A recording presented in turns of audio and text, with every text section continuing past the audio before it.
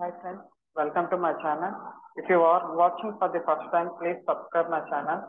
Today's topic is MRP Type PD. MRP Type PD is a demand-based MRP type. We have to run the scenario if we have demand like sales orders. There is no forecasting data or consumption values with MRP Type PD. Now I will show in SAP how we will configure this MRP type. First, we have to create one finished good and finish good. As we have said, there is no need of sales view. Yes, there is a need of sales view and no need of purchasing view and MRP values, work scheduling, general storage and accounting views. Select your respective plant and respective storage location. Enter. Finish item.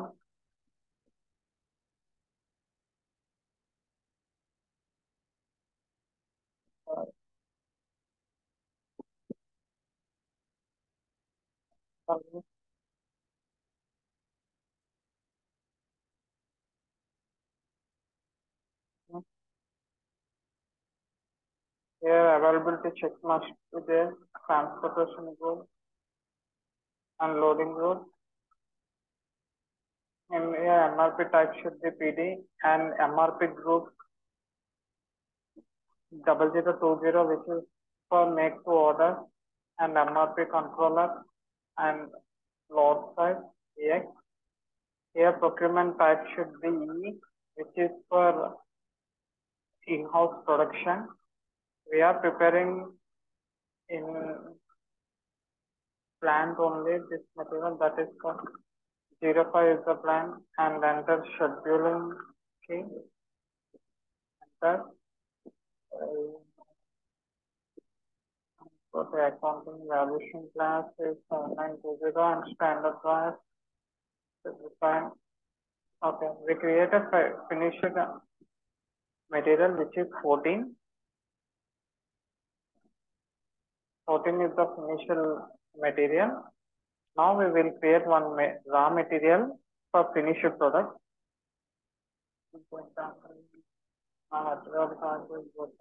Here, there is no need of sales fee here. We need purchasing here.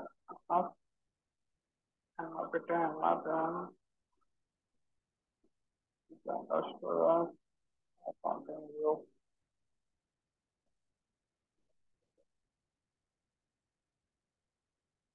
Raw material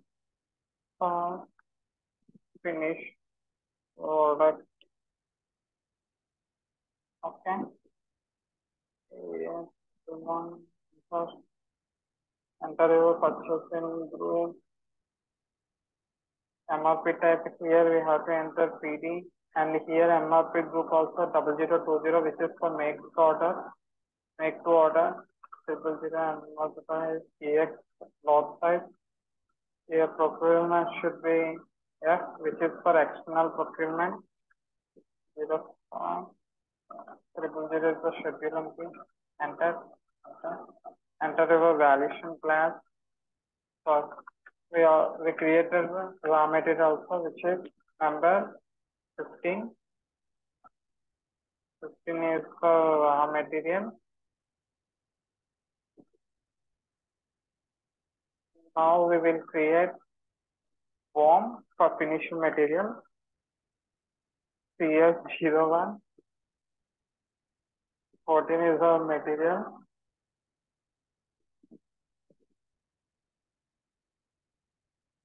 SCZ1. Item category should be L. Here, for one finished item, we have required 5 raw materials. That's why I am entering 5 quantity. Yes, for one finished item, we have required 5 raw materials. Now I created BOM also. Now we will check the stock. MD04 for finished item. There is no requirement also, there is no stock also. And check raw materials also. There is no availability and no check. Now we will create the demand in the form of sales order. VA01 is the creation of sales order. Order type over. Sales organization will enter your respective details. Select one of your customers which was created in your company for testing. For my finishing material is 14. I want order quantity 100 for plant SPZ1 100. Okay, just save it. The sales order also created, which is 20170.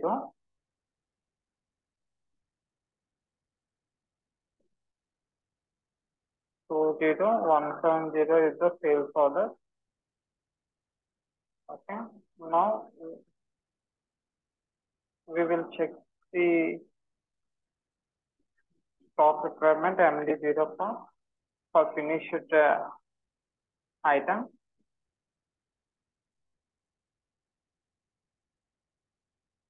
Okay, there is a 100 requirement for sale. Now check 15 raw material. Is there any requirement?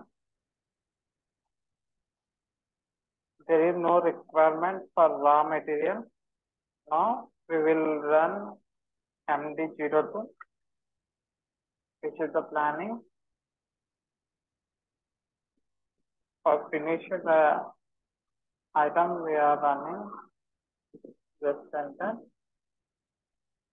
The two planned orders are created.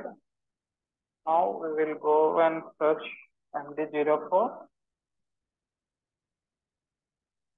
for finished product. There is one planned order created. Now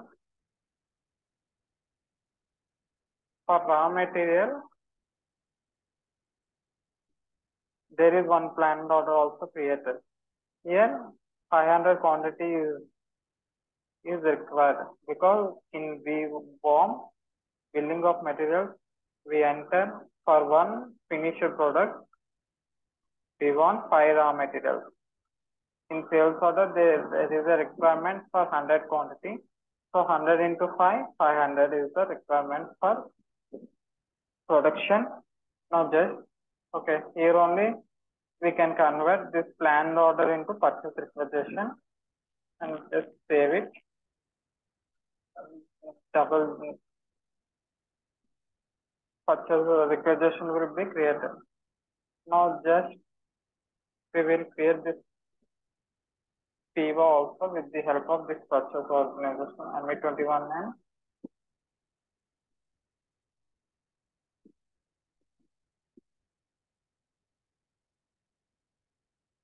just enter from amount. Just save it.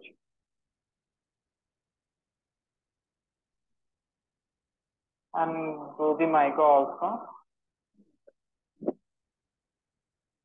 We are doing MICO for raw materials.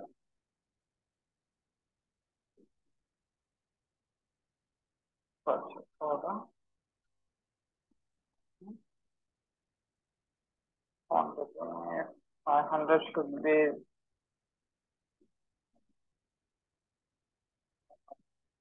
right. We are posting. Okay. Now we will check the stock MMBE. See, there is a 500 in unrestricted use, which are in sales order stock. Okay. Now we again go for MD04 for our finished requirement. Finished material is 14. we already observed that there is a planned order is created. We can convert them into production order. There is some routing process is there. We cannot doing here.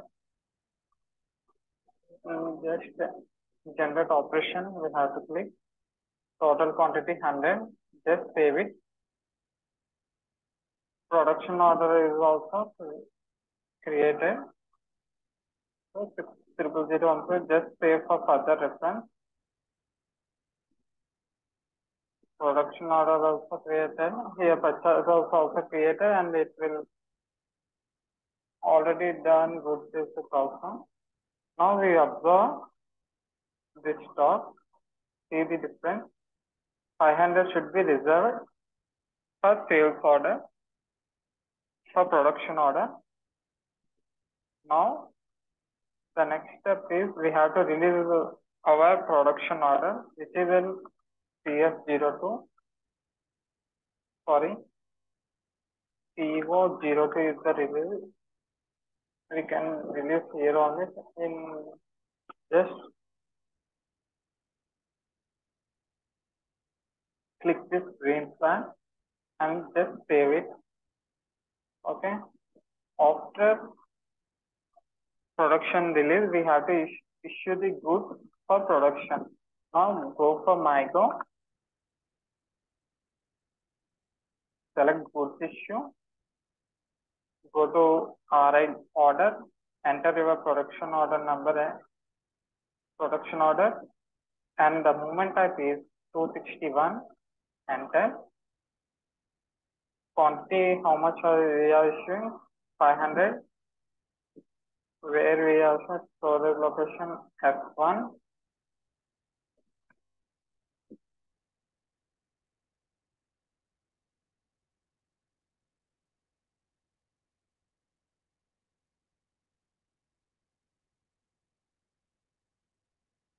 So 61 is the moment time.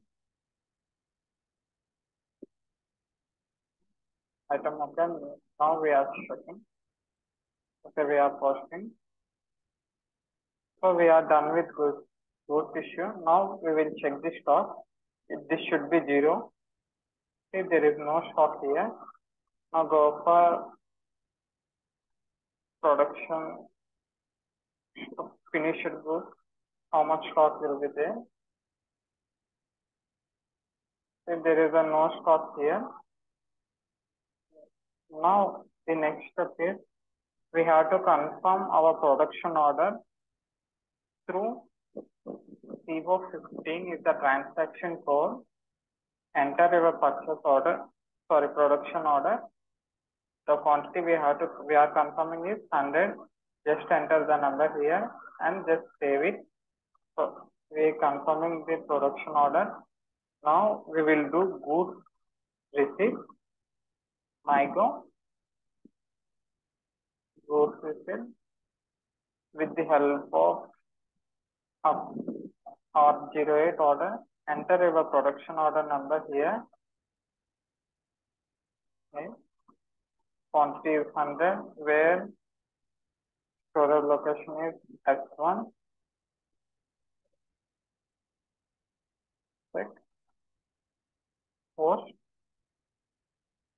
Okay. Now we